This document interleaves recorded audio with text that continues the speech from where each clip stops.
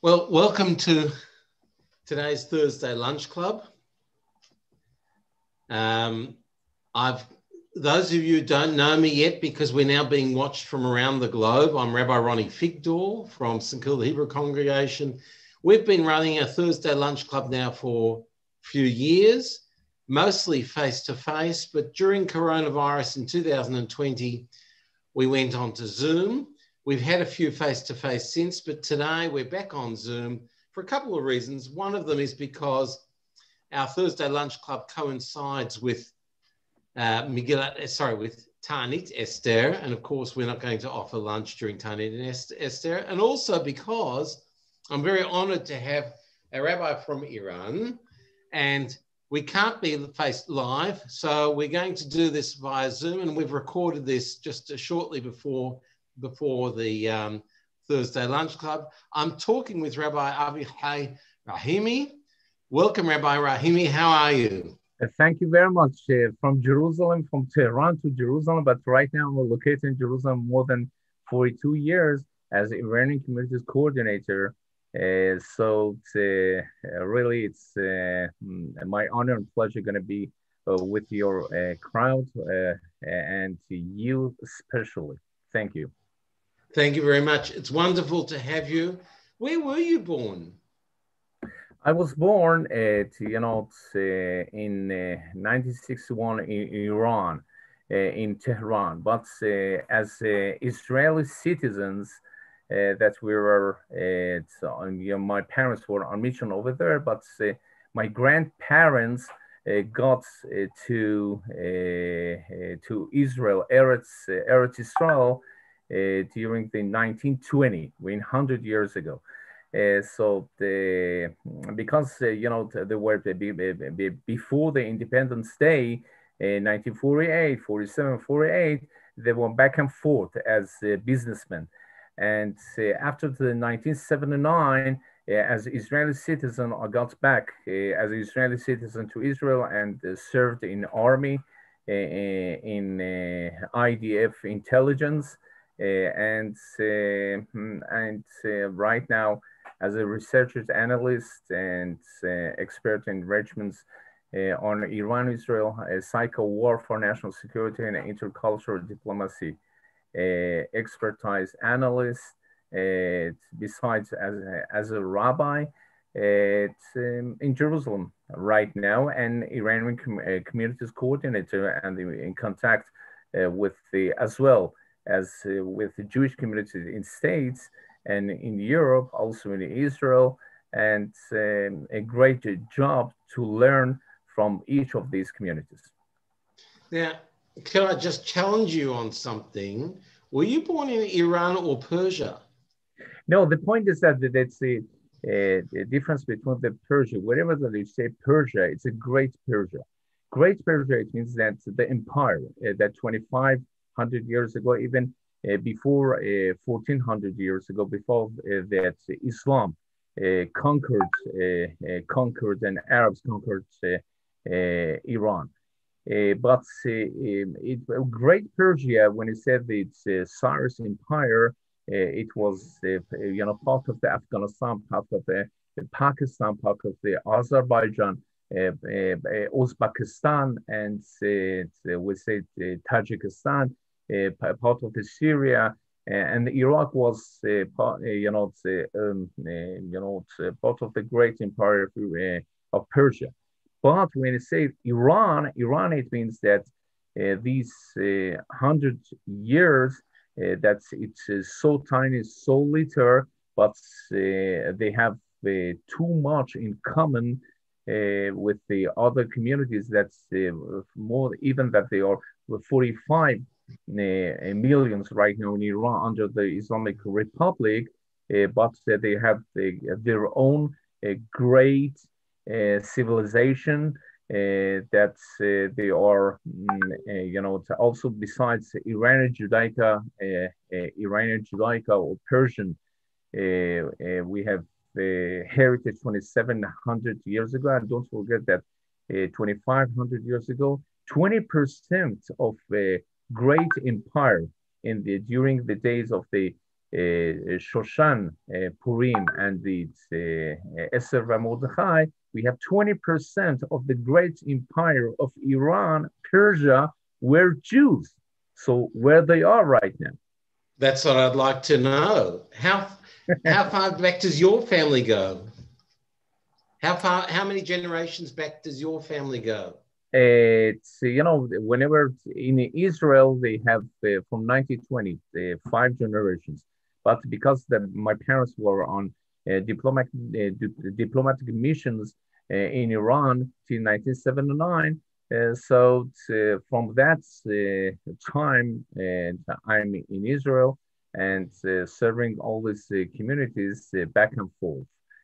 For the recruiting student on the verified, we have more than 50 students that we're following up and supporting that and giving these 70 communities all around the states, Iranian states, for mediation, divorcement, as well outsourcing whatever that the rabbis, they cannot do that by their own, at outsourcing services, working with the students. And I can say, Rabbi Figdor, that's mostly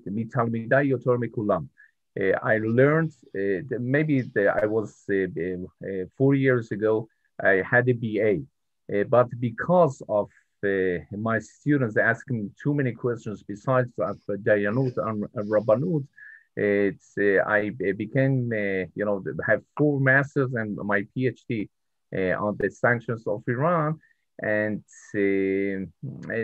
national security, public diplomacy, the same Middle East politics, international affairs, Jewish philosophy, and I'm gonna give you a sociology, and so I'm gonna give you psychology, family therapist, and so I'm gonna give you more, to understand, first of all, the students, non-Jewish dating, whatever that we have in our communities in states, and whenever that you say, whenever that you challenging, you say challenging, yeah. Really, these students and the teenagers and young couples, they were challenging us as rabbis. And that's why I have to expand it's not just Rabbanut and Dayanut. We have to expand whatever that and knowledge and wisdom to how going to overcome the challenges that they're facing, not only from the shul, far away, give them orders. If I could return for a moment to your childhood. You were born in Iran. Yes. What could you describe a bit about the Jewish community of Iran in your early days? It's first of all, whenever that we're speaking about Iran, it's before 1979. Before 1979, it was great, as those Israelis that were on mission, more than 107,700 Israelis were over there. We have our own elite school, British, as from my accent, you can yes. understand that 4 languages we have over there, as well in English, English speaking, it's as well Persian, Arabic, and Hebrew. And so it was, as an Israeli citizen, it was great gonna come to Israel, then gonna go to the States. Even my,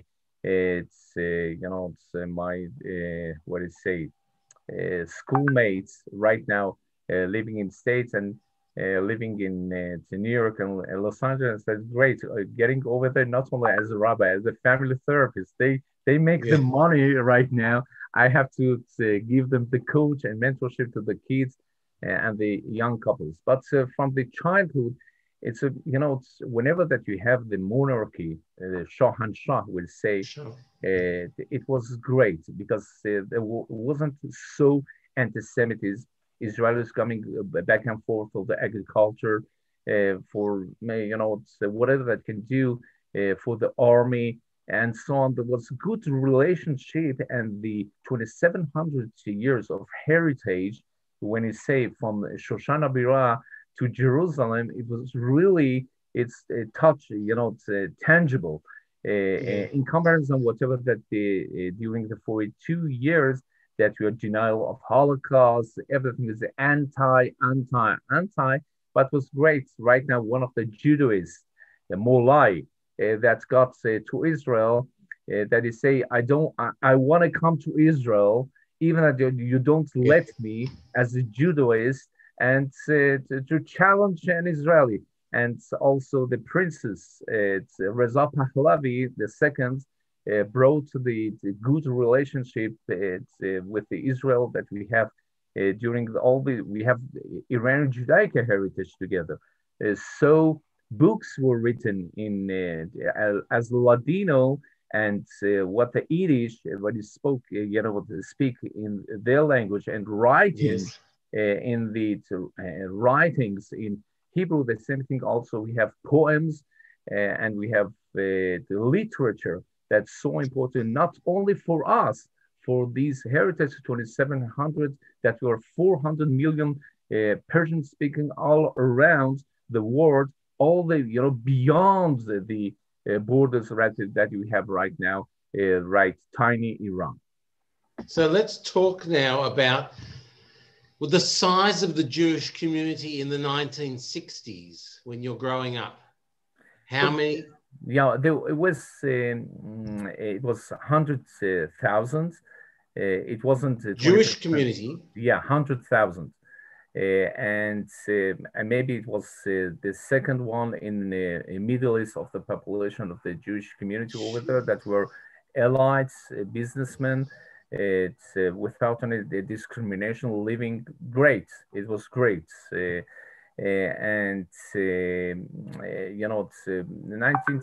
before the 6-Day War, we got to Israel, Israel citizens, and we were in the 6-Day War in Israel, and we got back on mission over there. And my childhood was with the elites, I mean, British, Jewish British school over there, and so great experiences that you cannot, after 42 years, you're missing whatever that you have, even your friends and classmates that we have during the days that we're living great over there as Israelis. Right. Now, my first exposure to Iranian Jews was, in fact, in Yeshivat Ner Israel in Baltimore. In the 1970s, when I was studying there as a Bachur, there were quite a few Iranian Jews who made their way to America and studied in Ner Israel Rabbinical College, then under Rabbi Ruderman. But you talk about you talk about 100,000 Jews in Iran back in the 1960s. Firstly, where was Shushan in relation to Tehran? Do you know where Shushan? Yeah, Shushan is Akbatan and Hamadan. It's located, in the place that it's, first of all, the climate of the place is so cold. Second thing, they had two capitals. One was Shushan, and second was Akbatan. The tombs of the Malka Esther and Mordechai right now is located in the Shushan Abirah. That's a few months ago, it was because of anti-Semitism and whatever that's, every time that Israel is, trying to get it, quit the support and what's a terrorist support that are bringing weapons and so on, and our aircrafts and F-35, F-15 and 16 attacking Iraq and Syria and Lebanon. So anti-Semitism over there, we have, even that there are minority over there out of the 100,000 that left Iran right now, we don't, I think it's about 8,000 to 10,000, not more than that. 90% were, left Iran to America as well. You say to Baltimore and Rabbinical College over there, Chabad. and the one and maybe the only Zionist rabbi that's served in IDF and intelligence is Rabbi Rahimi. Got back an Israeli citizen back to Israel, and it's three attitudes. Those who are coming from Chabad, bringing the Chassidut to our community. It's not just starting Chassidut, not starting from 17th century. It's in Iran we have Irfan. Irfan, it means that the mystery that's getting back getting back so far. Also in Persian community and our Iranian Judaica heritage. The second attitude is the Baltimore and the Litvak, as we say, they get halachot and so on. But Israeli, as an Israeli rabbi, there's a third one, so Harav Kook, that is say we have three circles. First circle is the Torani, Leumi, and universal. First of all, we have to support, learn more about our heritage. It means the Judaism as rabbi, as a dayan, as a Jewish scholar. Second one, leumi, how we can serve our country as Israelis in IDF. It's been nationality, our nationality is Israelis. And thirdly, universal, it means tikkun olam. That's so important. That's with your leadership in Australia and other places in States, you have the great job to do the tikkun olam, lekadesh shmo yitbarach ba'olam. It's so important. That's really respectful and honor that's being with you with whatever that you do, not only for your communities, all around those that are in contact with you. Yeah, coming back then, thank you. Coming back then to Iran. So, Shushan, we'll talk about Hamadan soon, particularly when we speak about Mordechai and Esther. But we're talking about 20% of the Jews of Shushan at one point in time, just over 2,500 years ago, are Jewish. Where have they all gone? Don't forget that during 2,700 years, Iranian Judaica heritage. Right now, that I'm in charge of the Iranian Judaica Heritage Center, Research Center, National Security and Public Diplomacy to bring all this. All those Jews that were far away spread away. Because, first of all, that was conquered by the Ashur, Nebuchadnezzar. Second time, we have the Cyrus the Great, 2,500 years ago. That's we have the declaration of the first human rights in the world. That let my people go. It wasn't just Moses. The first Zionist after Moses was the Cyrus the Great, the first Zionist. The first Zionist was Iranian. So I cannot understand the anti-Semitism that we have right now in these places and so on, because we are so great heritage being together for 2,700 years. So, what does the average Iranian know about the story of Purim? At one point in time, 20% of the population were part of the story. What do they know today? First of all, Rabbi Figdor, after we're speaking historically, 2,700 years that was spread away to Afghanistan. You can find right now living over there Jews, even they don't know they're Jews in Pakistan. Pashtuim, they are 7 and 8 millions. That's 15 millions. That's they have from my expertise.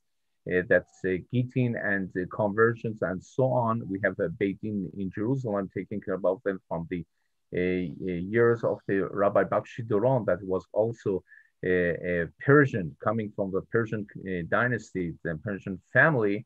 they gave him the mission to be Iranian communities coordinator.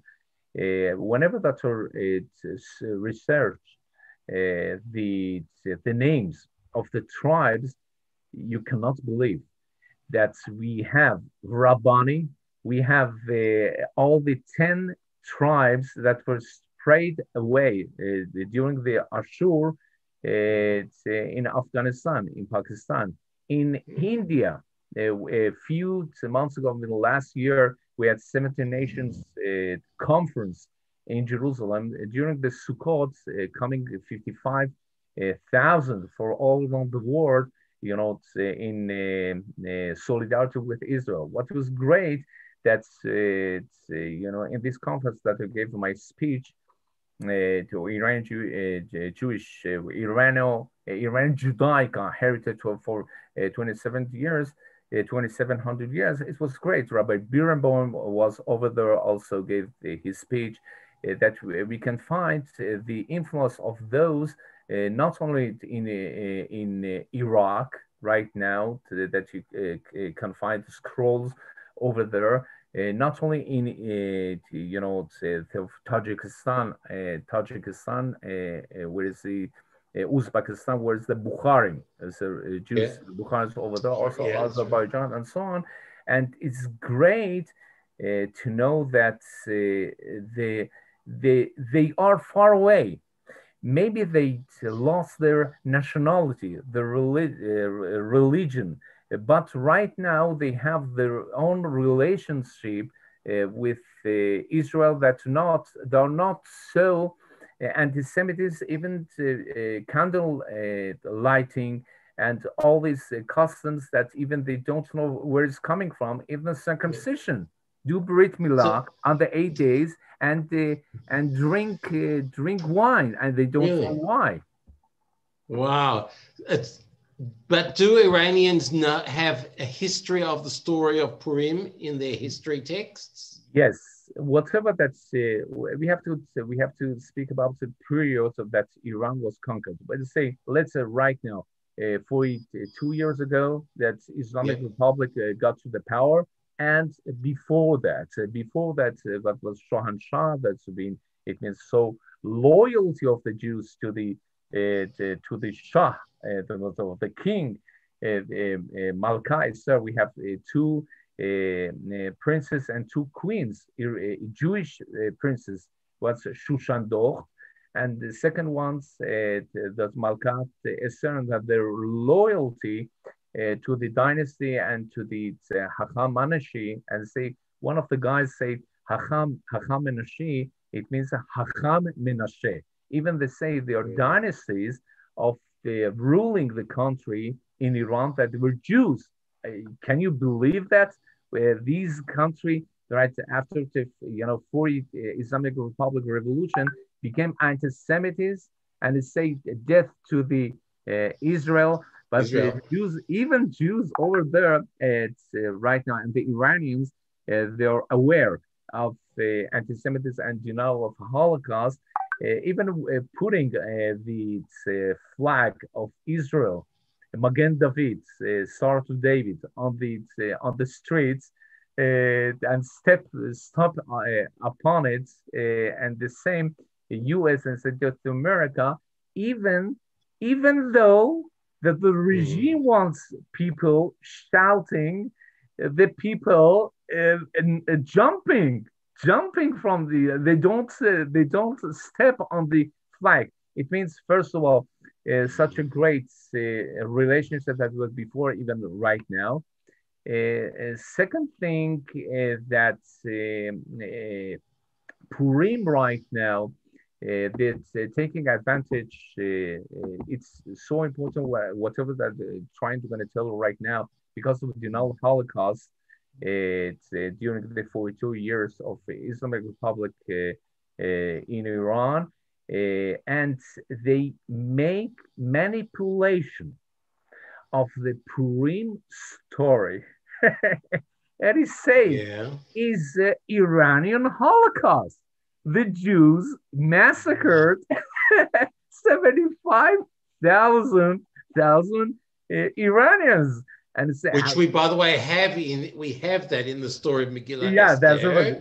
that's a reality. But it's say, okay, you say that, but one. Secondly, because of the loyalty of the Queen Esther and the Mordechai, the response, Rabbi Rahimi, as a the Middle East exercise, and the ones that's trying to gonna have panels with them and debates. I say that, you know what, we as a Jews not only have wine at the Vesume at Shelo Yeda, not only Kriyat Megillah, not only we have 4 mitzvot, so that mitzvah also the Matanot Li'Avyonim, to gonna help others, not only Mishum Darkei Shalom, not only for ourselves, also taking care about financially others, homelesses, and so on. We are obligations to gonna help them. Don't forget that machatzit shekel, mine and your half a coin, gonna accomplish one each other. To complete. That's correct. That's correct. So let me ask, if I may. Yeah. I just want to, because we're going to run short on time. I want to ask you, where is the kever, the tomb of Mordechai and Esther? Is it still in Iran today? Yes, is still today. Even that's the shul that's beside it was burned. I don't know because anti-Semitism and so on, but is already over there. We have a picture from there, and whatever that's tried going to say that it was even not only we have the Arba mitzvot, we have the make the Purim, not only carnival as it's being together, so that is fun. Even though the Persians not only they have to join us, they also you have to be happy. Why? Because the Jews in Iran prevented the first Holocaust that should be in the years of the 1938 to 1945 by Hitler and the Nazis. There's the National Socialists. That's they have over there. So they prevented. So it means that you as Iranians, you have to join us for the party of the Purim. That we prevented. We say 75,000 were massacred. It was defending. Also in Israel right now, we defending themselves in existence by attacking those that terrorists that want to attack us and so on. But altogether, in brief, it's so important intercultural and interfaith dialogue.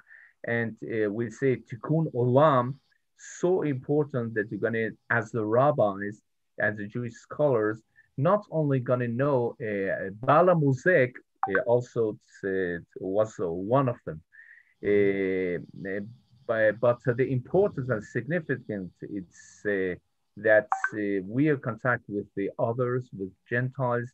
We have. So can I pick up on that, please? Can I ask you then, what's the relationship between the Jews and the Iranians today in Iran? Are you in touch with? Yeah, it's so important, Rabbi Victor, right now, your question, because a few months ago, whenever Trump ordered to lechasel, to kill the Qasem Soleimani, the great the terrorist, besides the Hashd al-Shabi that was in Iraq airports, outside the Iraq airport, we had the leaders and the spiritual leaders in Iran. They got for the ceremony of Qasem Soleimani. And all the magazines over here calling me and saying, Rabbi Rahimi, what's going on over there? They're ultra-Orthodox with the hats, black hats, getting over there and they're trying to say Nichumim to Qasem Soleimani. What's going on over there? I say, no. The point is that Mishum Darkei Shalom, even they, not only they don't criticize the regime, that they gave them as a minority. They have their own, let's say, their own parliamentarists right now in the Islamic parliament. They say we are not Zionists.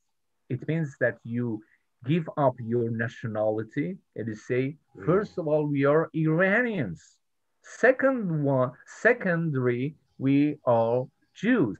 But in America, whenever they go Jews over there, that's from most of the globalists and those nationalists right now living in Israel, Iranian over here, that's more than 300,000. Don't forget the president of Israel, Moshe Katsav, was Persian. Shaul Mufaz, also Eitan Ben Eliyahu, also Dan Khalut, three generals were Persians, the half Persians of Persians. And the chief rabbinate of Israel, also Rabbi Bakshi Duran. And the way of Sikha, it wasn't the same. Because taking also the East and West together and have Sak Halacha that we have in memory, we say it from the Rabbi Chief Rabbinate of Israel, Rabbi Bakshi Duran, that he passed away a few months ago because of the coronavirus.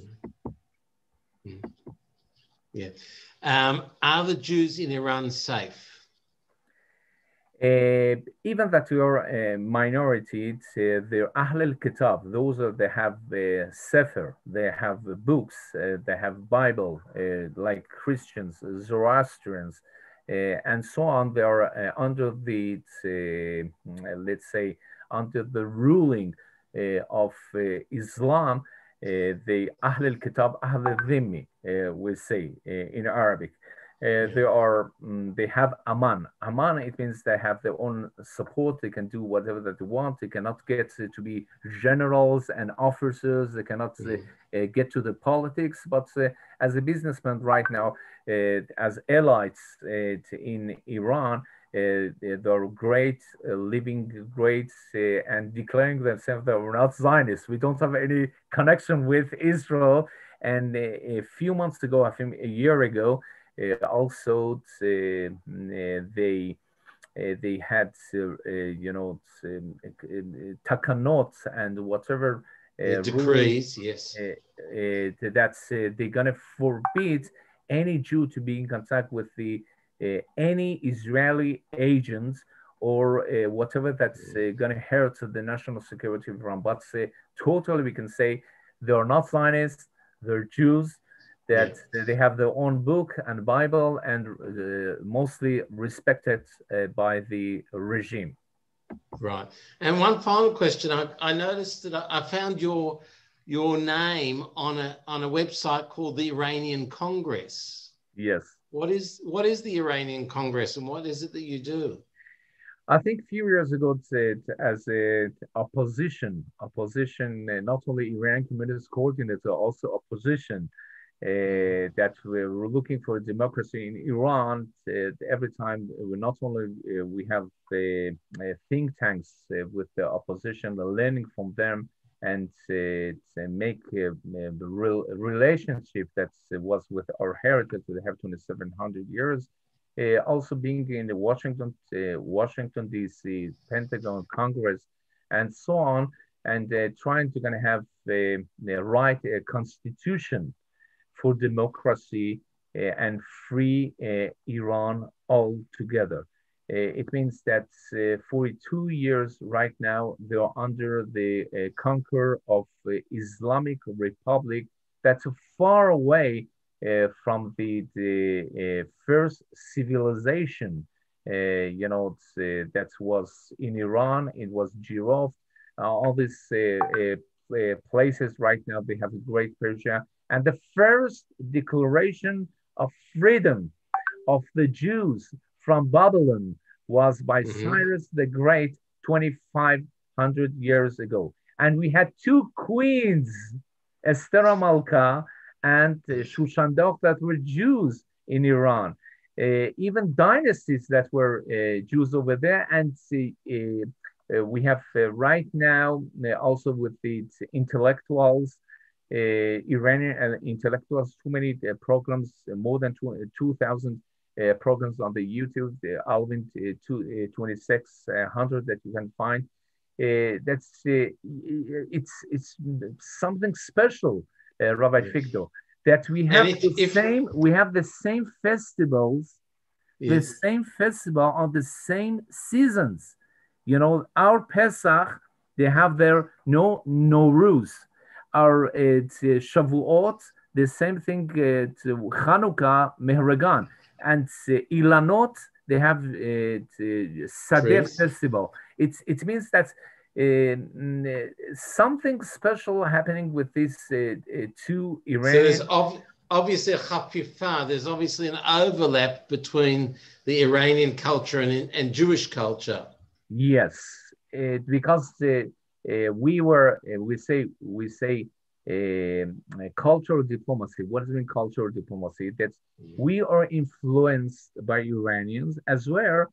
We influence these civilizations, as you can find in the Talmud of Talmud Bavli, and you can find Rabbi. One of the rabbis of Furat Yosef, that was also a Persian, Harav Ben Zion, said that it should be called not the Talmud Bavli, is a Persian Bavli, Persian Talmud. Why? Talmud. Because for the 1,500 years ago, it was written under the ruling and dynasty of Iranians. Whenever that they have the menuchat nefesh, that you can write for 100 years, it's the Mishnah and Gemara, it's under ruling of this dynasty. That's so respectful that even if 42 years in comparison with 2,700 Iranian Judaic heritage that we have, it's nothing. But because that Iranians as well, Jews, mostly 70% of the Jews right now in America, in elections, they're voting Democrats. Why? Because we're looking for democracy. You can find democracy in your Bible. You can find the democracy and human rights. And you got the inspiration. Jefferson got the inspiration of the Cyrus. So it means such a great heritage that we have, that we want to be others and not be also. It's so important.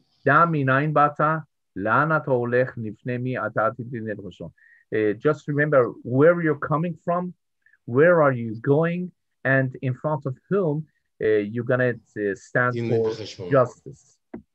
That's right.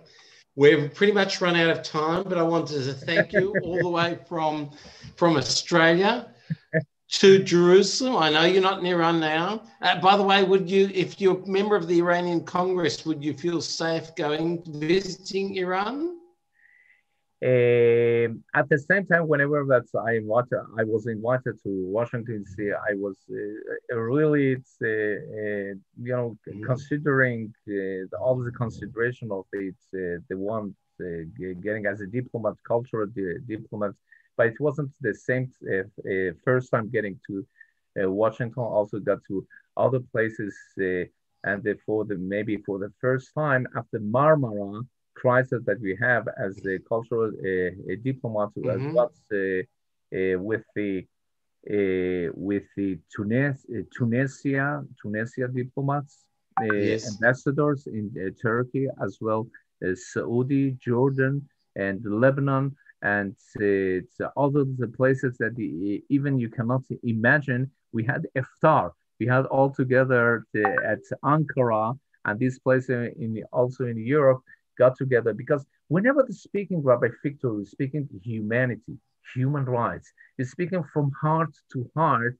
You see the tikkun olam. That's the tikkun olam, to be, the brightening and lightening the world, to be or lagoin. So as a rabbis and Jewish scholars, it's so important that we expand all our knowledge and wisdom, not only for Shabbat for the Jews. It means Shabbat, resting, also taking away your phone, let's say your cell phone, put it away just 24 hours and see how you're gonna feel these days. And that's the tikkun olam that we can also not gonna be influenced, also to influence others, and we have something to gonna give to others. And it's great to be a Jew and to influence others. Not any obligations, but to say such a great thing to be more related. And right now, maybe instead of feminism, we have families, to be family all together. And you as a rabbi, as a Jewish scholar, as your under your leadership in Australia, in your community, that you have such a great mission, that every time we're coming to the conference to Israel and to which Jerusalem, is when we catch up, yes. It's so significant, your role that you have in your community, and influencing not only your community, also have tikkun olam through this mission that you have worldwide. Thank you. Now, thank you very, very much. Wishing you a Tzom Kal. Of course, today is Tanit Esther and a Tzom Kal. And tonight for us, Purim, but in Yerushalayim, apparently you've got 3 days, I hear, this year. You've got Purim Mishulash. I'll have to teach my congregation a bit about Purim Mishulash, but you've got a few days ahead of you. We've got Purim tonight and tomorrow. But I wish you Purim Sameach and only good news coming from Kimitzion Tetzet Torah, and also Surot Tovot coming from Tzion. Amen. Wishing you all the very best. Thank you very much for joining us. Thank you very much, and all the blessings from Jerusalem. And don't forget that Purim Meshulash, it's not the fast is on the Thursday. We have a Shabbat, and we have the Sunday. That Purim Meshulash make us being together and have joy and happiness and healthiness. Wishing not only your community, all communities right now that watching this program. It's not going to be the first time that we're together. We're going to have more programs all together. If there is any questions, we're going to have. We are in service, and thank you very much. And your community, under your leadership, you do a great job at the pandemic, era. Not me personally, but Australian government's done well. Yes. And so it's so important that those that right now are far away also gonna support financially your community, and because you're working more harder than ever face to face, that's even your life is in danger. Whenever that you're in contact with your community, with the people, with the kids, as well, teaching them, young couples, elders, and students. So all the blessings from Jerusalem. Was great and pleasure, honor, gonna be with you, with Australians. But don't forget, we are Jews. That's right.